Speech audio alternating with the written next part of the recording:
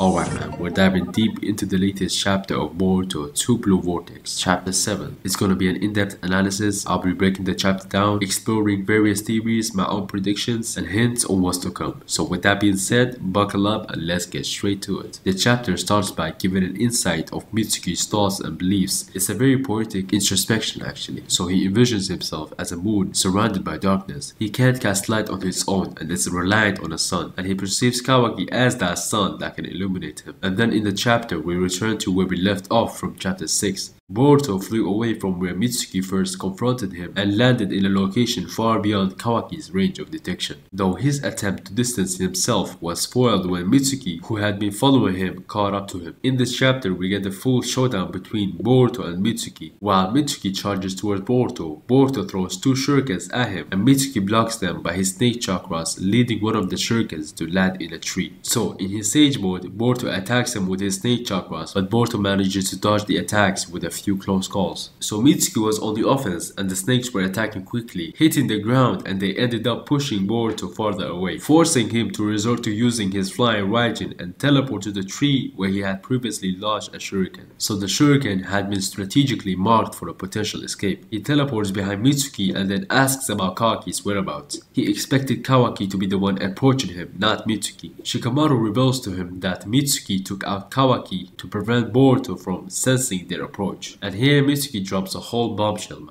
He admits to Boruto that he must be way stronger than Kawaki with the way he made Code retreat. Now this reveals two things. One, it is bluntly stated that Boruto is way stronger than Kawaki at this point. Now a few of us thought that when it came to the time skip they would be pretty much equal and that would lead to the battle we see in the first episode. But nah man, it seems like Boruto has really overworked.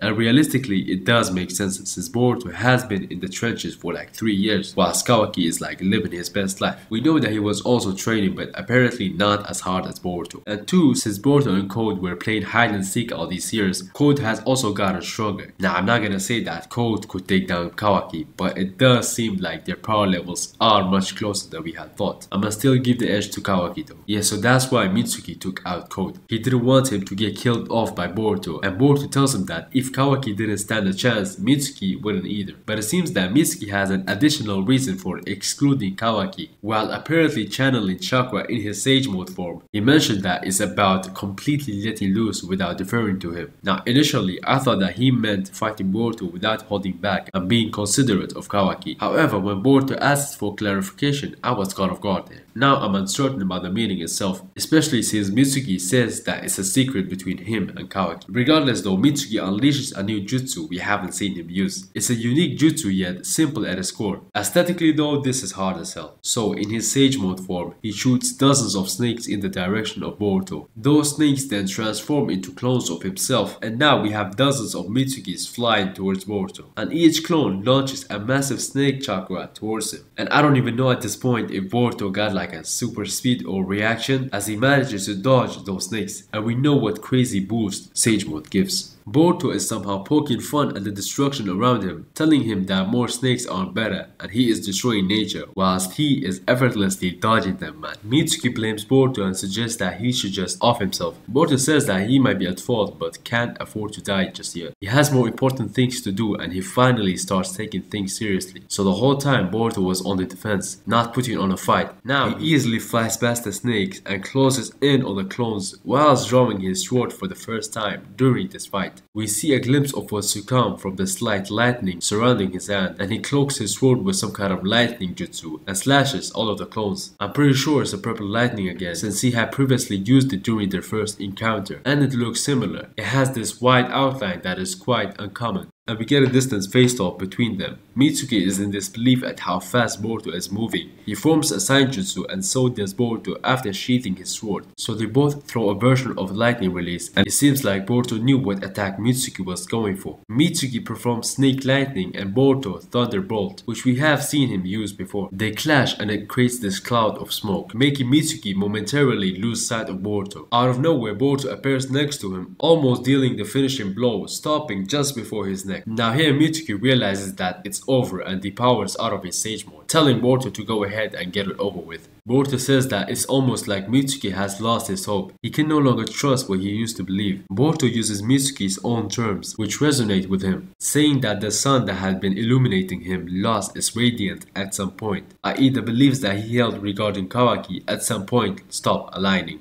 Shikamaru could only hear Boruto, so he asks Ino to connect to Mitsuki to hear what he's saying as well. Ino rejects it and says that it will open their conversation to Mitsuki as well, so it's too risky. Now here Mitsuki, in response to Boruto's statement, tells him to stop pretending as if he knows him, and Boruto makes it clear. He tells him that he is his son, and this shot of Boruto man looks cold as hell, I can't lie. Now Mitsuki captures him with a stake and almost goes to bite him, expecting Boruto to escape, but he just stood there unfazed. Mitsuki is in disbelief at this moment and he doesn't go for the attack. Boruto says that even Mitsuki should have realized that Kawaki is not his son. He cannot illuminate Mitsuki no matter how close Mitsuki sticks to him. Mitsuki looks hella confused at this moment, and Boruto says that it's natural to feel confused, but only Mitsuki himself knows the truth, and only he knows what it takes to be his son. Mitsuki releases him and asks who he really is, and here Boruto reveals his true intention. He reveals to him that he doesn't intend on killing Kawaki and that is a misunderstanding. Rather, he just intends to settle some matters with him as bros. Mitsuki then asks him why he killed Naruto, the 7th Hokage, and Boruto lets him know that even that information about him is false. He reassures Mitsuki as well as Shikamaru and Ino, who are listening in through the mind transfer jutsu, that Naruto is alive and well, along with Hinata. Here he almost utters the words mom, but stops himself from saying that. Now the reason for that, and the reason why Boruto all this time has tried to use vague and formal terms and train himself out of using those personal and familiar terms, that reason is revealed in this chapter, which we'll eventually cover when we get to it. Returning to the chapter itself, Mitsuki appears flabbergasted and seems very curious at this point. Now we didn't get to see Mitsuki's next question as Boruto cut him off, but if I had to guess, man, I mean he doesn't know what to think of Boruto in this instant, and therefore he was probably going to ask him about his true objective. Anyways, contrary to Mitsuki's beliefs, Boruto asserts that he, Mitsuki, can shine independently, and Boruto has his doors open for him if he insists on needing a son, and he assures him that he can be found anytime. And the shot that's drawn on Mitsuki's impressions, bruh. Like that was Boruto dealing the final blow. Meanwhile, Ino and Shikamaru are fixated on the news of Naruto being alive. Shikamaru tells Boruto to get to a known spot, they need to talk. The scene then switches to Eida's residence place. Now I didn't expect this to be this early, but apparently Kawaki has woken up, and the first thing he asks is about Mitsuki's whereabouts. Now before we get into the juicy bits of that, let's go back a little bit. So Eida appears shocked from seeing Kawaki, and if we pay more attention to the last chapter, we know that Kawaki walked up the stairs and then went out from the upstairs door where he also got put to sleep. And after that, Mitsuki tells Shikamaru to make Eida use her Senrigan to inform them of Naruto's exact location. Now considering this, it doesn't seem unrealistic to assume that she likely checked for Kawaki's whereabouts as well, and therefore she might have already known what had happened to Kawaki. So if that is the case, I don't know why she would be putting on an act. Well, it seems so anyways. Now we've just gone through the climax of Boruto versus Mitsuki, but what if this is the start of another conflict that Mitsuki has to take on as well? A fight between Mitsuki and Kawaki. We've noticed for the entirety of BorutoTwoBlueVortex that there's been a tension growing between them.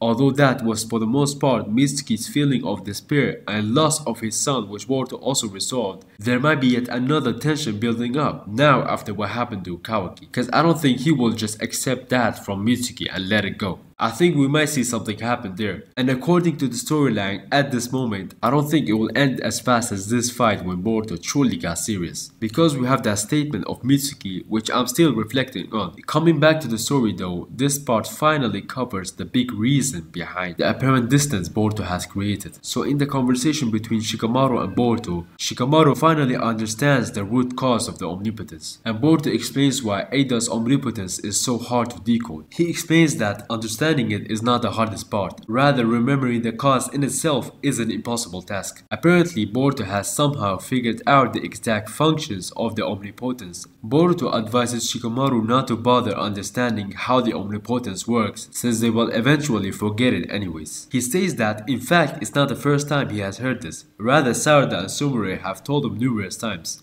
Furthermore, Boruto actually explains that the very concept of omnipotence won't endure in their minds. It will fade away over time as part of his power. Hence, Boruto will need Shikamaru to over time blindly believe that he and Kawaki had switched places, since the core of omnipotence will vanish from their minds. Now here we get a worried stare from both Shikamaru and Ino. Shikamaru asks how they can reverse it, and Boruto gets straight to the point. He basically says that reversing it is impossible, and that is the reality that they have to live with. And he also says that even if they could reverse it, the issue between him and Kawaki wouldn't get solved by that, and it would simply repeat itself. Now, Shikamaru being real over here, he says that if he was Boruto, he would be rescuing Naruto and killing Kawaki. But Boruto here shares his state of mind. He says that although Kawaki wants to kill him, he doesn't want that for Kawaki. Boruto says that he intends to beat him up and then go along after that as brothers, basically like how Naruto did with Sasuke. And Shikamaru, dissecting the situation, says that Boruto will have to take the false blames regarding Naruto's death if he doesn't want to kill Kawaki. Shikamaru states that he wants Kawaki in control and doesn't want him to feel cornered again, and therefore Boruto has to stay as a fugitive.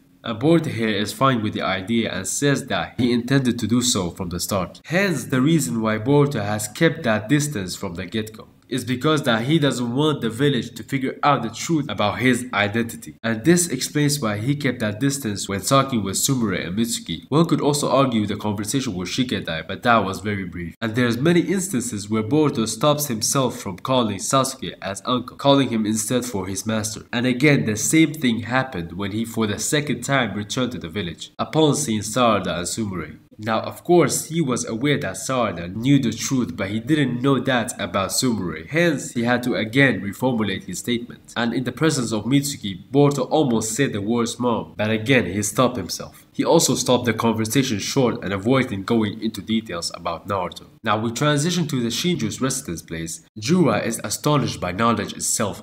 By reading books, he learns, but the more he learns, the more questions arise. And there are some questions he's searching answer for, and apparently none of the books he has read has answered his questions. I mean, the questions are possibly in regards to the world itself. To me, it feels like he might become one of those philosophy villains in the end, with his own like moral codes. But yeah man, there's definitely more to see from Jura. He's very interesting so far, and he finally decides to step back to the fighting and says that they shall pay a visit to Naruto Uzumaki. And that's where the chapter ends. Now, I'm not gonna lie, man, the spoilers, they were ass, bro. Like, I got more questions than answers from it. And some of the stuff that I even speculated in the spoiler video are not even mentioned in the official chapter. So yeah, man, I'm here right now thinking I might actually quit reading the spoilers. Anyways, coming back to the topic, Jura clearly mentions Naruto by name and not the village. Hence, I think that Jura might have the ability to enter that dimension. And the cube that's been behind him for like several chapters is an indicative of that. Therefore, I think while Jura will move into that dimension and carry out his instinctual desire by eliminating Naruto,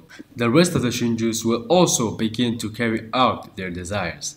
Anyways man, as always, I'll be rating the chapter and its cover out of 10. Now the cover from this chapter is Heat. Although it has like a very stoic position and posture, it really fits the character itself, so I don't hate it. And the colors are also like going along very nicely. So for this chapter cover, I'ma give it a solid A, man, and that's like a high number for a chapter cover. Like, I rarely give it that. Now when it comes to chapters, sometimes it's very dialogue heavy and some other times it's like fight action heavy. Now I'm fine with both. Obviously I enjoy the actions more, but those are like read past very quickly. And with the dialogue heavy ones, you gotta digest it and it's very overwhelming sometimes. So yeah man, the chapter felt very fast paced. And I'ma give it like a 7 max if I'm being very generous. Now I don't hate it, and a 6 or 7 is really not bad. I mean, it's better than average. And my favorite part of the chapter will definitely be when Mitsuki unleashes his true power, like his new technique. And just because of that, I bumped it up to 7.